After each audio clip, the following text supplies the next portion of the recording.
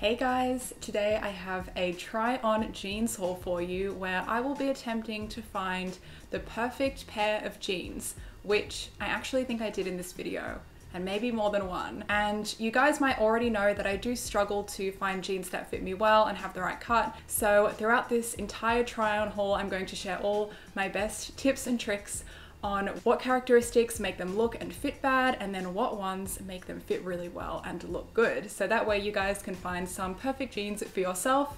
So let's go ahead and jump into it. I know many of you guys are aware of how often I talk about the app ShopTag in my videos. I use it almost every single day for all of my online shopping, including getting some of the jeans for this video. Several pairs of these jeans are very popular styles. In fact, one of them, when I first saw them, they were in the newly added section on ASOS and I really liked them, so I ordered a pair. But when I tried them on, I found out they ran small. So when I went to order a bigger size, I saw that they had already sold out. I think within about 3 or 4 days. So I just saved them to my ShopTagger app in the size that I wanted, and I think within 24 hours I got a notification on my phone that they were back in stock, so I grabbed them. Not going to spoil which ones, but I think these ended up being my favorite pair of all, so I was so glad that I got them, and now I think they're sold out again. So to use this app yourself, all you have to do is install the browser button on your desktop. When you find an item online that you want to save, you can just click the ShopTagger button in the corner, select your size, color, and what you'd like to be notified of. I always say any price change, click save, and you're done. And here you can see all my items saved right here. So now for any items you have saved to your app, you'll be notified via email if it goes on sale, if it's low in stock, or if it comes back in stock. If you download the mobile app, you'll also get push notifications to your phone, and I highly recommend that way because it just feels the most instant. I also use the list system to keep my shopping organized, and it's really handy for separating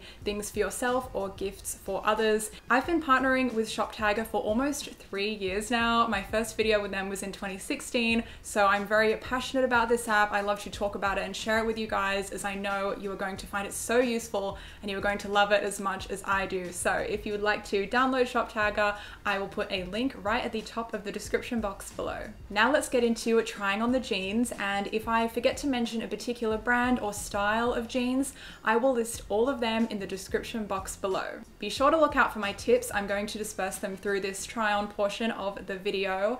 And one more thing to mention is that I don't have them all physically here to hold up for you guys, but I do have try on clips and photographs of them. The reason for that is some of them have a strict returns period, so I did have to return them on time before filming this video. Starting with the most expensive jeans, we have the Sofie playback jeans. Sofie are actually one of my favorite denim brands because the denim is so soft and so high quality. You really do get what you pay for. I thought they would be the perfect high-rise baggy jeans because the leg looked nice and wide and the rise looked really high. And that brings me to my first tip, probably the most important tip of all: how to figure out if the rise will be high enough. Check the height of the model. Most websites these days do list the height and measurements of the model so you can get an idea of fit, but it's really helpful for figuring out how high-waisted they're going to be on you. If the model height is the same or taller than you and they fit high rise on them, chances are they will fit a true high rise on you as well. Only thing is, the waist was a little big on these, which is an ongoing theme throughout this video. I do tend to find that while jeans fit my hips and butt and legs really well,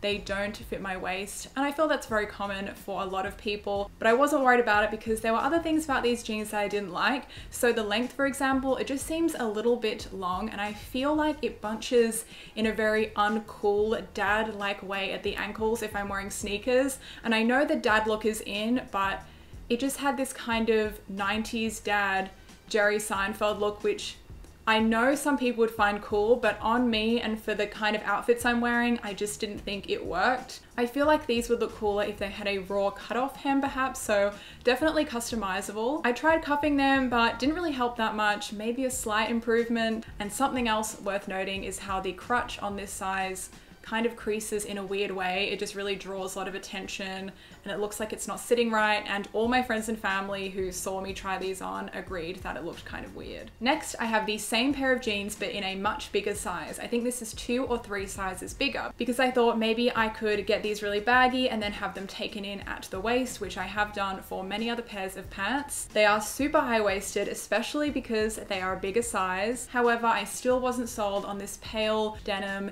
in the baggier fit, especially the fading towards the center of the legs. I also feel that this particular baggy fit was a little unflattering on me, and I'm sure you guys can agree. I think it just made me look bulkier than I actually was. Next up, we have the weekday lash jeans, which I do have here to hold up for you guys. These are a great fit on the legs. I feel like they are just the right amount of baggy, and they have this nice bagginess on the back of the thigh, which I really like, and it was a must for these jeans. The only thing is the waist, again, is just too big. However, I think I could get away with not altering them. Let me know what you guys think. I would love your opinion. I don't want to have to rely on belting them. Sometimes the extra room in the waist can actually be handy if you just want a super comfy pair of jeans that you can eat in and lounge around in. You don't have to worry about it digging into the waist. And here is my next tip. Don't assume that the jeans are not right for you just because they don't fit perfectly in the waist. In an ideal world, we would all have our clothing custom made and tailored to fit our bodies, because the standard sizing system just does not fit all human body shapes, even though yes, sometimes we do find that perfect fit right off the rack. So the next best option is finding a pair of jeans that are almost a perfect fit, then spending a little bit of money or even spending some of your own time and skills having them taken in at the waist or rehemming or whatever you need to do to get that perfect fit. Next, we have the Pull and Bear ripped mum jean, or should I say mom jean. These are the first example of jeans that fit terribly. They were so ugly, like really fugly. And why is that? Because I chose jeans that were high rise on a model that is much shorter than me. And I actually don't remember if I did this intentionally, like for educational purposes for this video, or if it was a genuine accident. You guys can clearly see how awkward it looks when something is not a true high rise. But on top of that, they are also just too big on the waist. However, the way they styled them on the model really appealed to me though. I thought it looked nice with the really chunky belt. But when they arrived, the rips looked so intentionally placed, and they had those ugly horizontal marks at the hips, which I'm just really not a fan of. And also on the really big rips across the thighs, those little white strips of fabric going horizontally, they're kind of like stringy, and if you bend your knee, they dig into your thigh and it's quite uncomfortable. If you guys wear a lot of ripped jeans, maybe you are used to this, please let me know in the comments. Next, I have the Collusion straight leg jeans. I've actually got these ones here to hold up, and I'll also show you guys the detailing on the hem. Now, I should not have been so lenient with that height rule that I talked about earlier, because of course they ended up not being high-waisted enough on me. You really need to stick with the model being either exactly your height or taller, like I talked about earlier. You can tell that this isn't high rise enough because first of all, it's not sitting at the very smallest part of my waist. But another giveaway is that it's only just covering my belly button. And now for my next tip to get a good high-waisted fit, the rise should be a couple of centimeters higher than where your belly button sits. However, this does not apply to all body types. So another version of this tip could be make sure it fits at the very smallest part of the waist or even a little bit higher. These jeans did not have the looser fit on the thigh that I wanted, as I mentioned earlier. The shade of this denim is also too even, and it's a very dark and very blue denim. However, if these had an amazing fit, I would let something like the color slide. And lastly is the hem. So I really didn't like this from the start. I must have thought this would be tolerable, and I do quite like the raw hem look, but this is just too fuzzy and frayed, so it doesn't really suit my personal style. I had to try the same jeans in a size up as well, because I always like to try the bigger size just to see if, you know, there's a possibility for alteration there. Because here's another tip. Sometimes ordering a size up can actually make a pair of jeans that you really like fit higher on the waist, because it just has that little bit of extra room. You can hitch them up. Of course, you will have to belt them or take them in, as we've been discussing in this video. However, for these ones, they were still just too low in the rise, and the way that they fit across the hips as well is super unflattering on me. I don't know if you guys agree, but it made me look very boxy. Next we have the weekday row jeans, which on ASOS were described as a slim straight jean.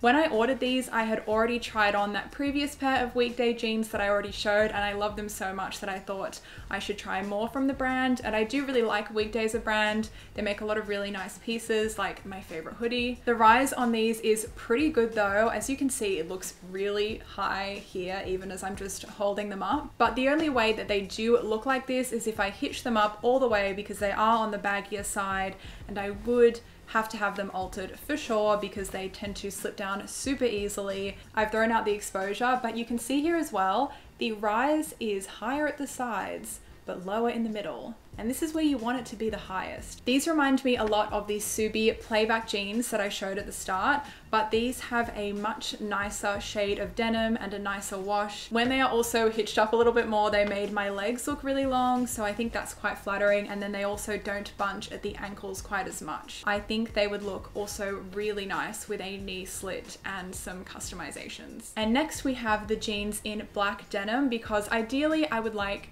a pair in both blue and black, so I have options depending on the occasion or the outfit. First we have the Cheap Monday crinkle denim. I was impressed at how high these jeans were. They had a really nice true high rise, and it was also nice and tight at the waist. I also like the slit at the knee, and I really like slits that kind of go halfway through the leg, so it creates an illusion like sometimes it's just two halves of a jean floating over your leg. And here's my next tip. In the close-ups you'll see that the black has this effect in the wash, these little sort of lines, and I'm a little on the fence about this because it does make them look more worn and vintage, but sometimes these features can look just too intentional. And I think I mentioned that when I was talking about those ripped jeans earlier. For me, it's important for the fading to not look too intentional. Now, the thing is with rips and tears is that they are pretty obviously put there, like a slit in the knee, it's clearly been put there. I don't think you're going to get a slit that's straight so naturally. These are also a 32-inch inseam, so that's the inner length of the leg, and I think it's probably too short on me, especially if I intend to wear these in cooler months. And for comparison, of course, I tried a size up and these are definitely more comfortable. You can definitely just see that my waist does not look quite as snatched as it did for the smaller pair. Next pair of black denim are the Collusion Mom jeans. Now, I actually sized up in these jeans because they didn't have a full denim size range. For example, usually jeans go 26, 27, 28, 29, 30 and so on, whereas these ones went 26, 28, 30, 32, so they skipped those in between sizes. So to be on the safe side, I ordered the bigger size, and these ended up just being much too big in the waist. But I do really like the baggy fit of the legs, so maybe I get them altered. This leads me to my next tip, and this is an important one. Jeans always stretch a little. Oh my gosh, guys, it got so dark. I need to finish this video. I'm sorry if it looks a little bit gloomy towards the end of the video. So anyway, jeans always stretch a little, with or without elastane in the fabric content. After you've worn them for a few hours, they will soften and give a little, so that's why sales assistants will often tell you to go for the smaller size that still fits you, and then they usually go back to their regular size after you have washed them. But for me, I love comfy, so sometimes I tend to ignore this rule. These have a really nice width throughout the leg, and it's quite flattering in the sense that the width of the lower leg balances very well with the thighs, as sometimes a tapered leg, especially if it's too tapered, it can make the thighs look wider than they are, just like those really nasty jeans that I showed earlier. But for these jeans, I will definitely be ordering a size down to compare, which I have already done. I will insert those clips right here. Future Sophie here with a voiceover. So here we have the same size as I showed previously, but with a longer inseam. We still have that nice loose fit through the leg. These fit my height much better, but as expected, the waist is still too big. This pair are a size smaller with the longer inseam. They fit my waist much better as well as my height. Only thing is they aren't as baggy as I might prefer, but they still look good and they will stretch out. But the deal breaker for both of these might be that the zip is too short, which I discovered when I was trying on the smaller pair. They are very hard to get on the body, and this same thing might happen if I got the waist taken in on the bigger pair. You're probably wondering what I mean when I say the zip is too short, but I will elaborate on that when I show you guys the final pair of jeans coming up next. Last pair are these Collusion utility jeans. I just realized I ordered quite a few pairs from this brand. I guess they must have had a lot of high-waisted styles. And these are a bonus pair. They have a super wide leg. They are definitely not the everyday classic high-waisted jean that I'm looking for. I just thought they would be fun to try on and show you guys. They are super 90s, even early 2000s. I'd say they've got that really big wide leg, but they fit so badly. And I'm going to tell you guys exactly why this is such an important tip. Always check the length of the zipper relative to the total length of the rise. This is extremely important because if the zip is too short on a high-rise garment, there is no way in hell you'll be able to get these onto your body. The opening to get your legs in will be way too small. When I first got these, I got them in my actual size and I couldn't even get them on. They got completely stuck at the hips. Now, if you do have more of a straight body, like your hips and your waist are the same size, you may not have this problem. Again, this doesn't apply to all body types. However, it still applies to you in the sense that a zipper that is too short, where am I pointing to? If the zipper is too short relative to the rise, it also just looks terrible. As you can see in the clips, it looks so silly. It's completely disproportionate to the rise, and the contrast stitching on these jeans just highlights it and makes it look worse. So let's just say you size up because you think, well, if I size up, at least I can get them over my hips. Then the waist will be swimming on you, just like it is right here for me. As you can see in the clips, I had to order a much bigger size just to get these jeans on to show you guys, and they do not fit at all, and it's just, I'm not gonna have these altered, just no, it's not happening. These are also really heavy, so I feel like they wouldn't be ideal for travel because they would probably add over a kilo to my luggage. Did I find the perfect jeans? I kind of think I did, or I think I can make them perfect. My favorite pair are definitely the weekday lash jeans.